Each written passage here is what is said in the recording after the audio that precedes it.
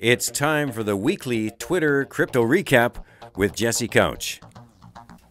This week I'm starting off with a crypto pro tip for wallet protection. Often these new Airdrop and minecoins have viruses in them that'll steal your other crypto.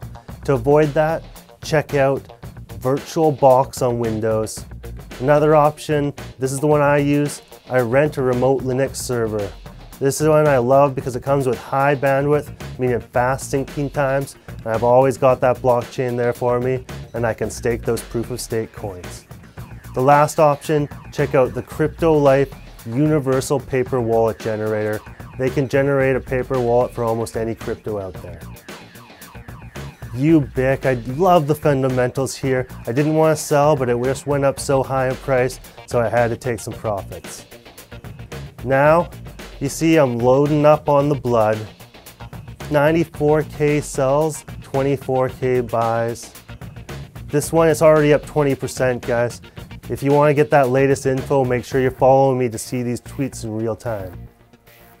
Monacoin, I tell you guys why I'm going long here. Monacoin has never forked and has never done a swap to void your paper wallets. I love that. I bought this ICO here, Komodo. I'm up big, but for you new guys, check it out. You still want to check this out. They've got a decentralized ICO ecosystem. That's komodoplatform.com for more info. Bitcoin Dad, great tweet here. He's got some great tweets, so check him out. Mining, early mining, it's probably the best way to get your crypto. That's all we've got this week. Make sure to check out the Crypto Coin Show and all their great content. Click that subscribe button. And as always, follow me on Twitter @JesseCouch. Subscribe to the video and check back every week for new videos and highlights on what's happening in the crypto trading sector.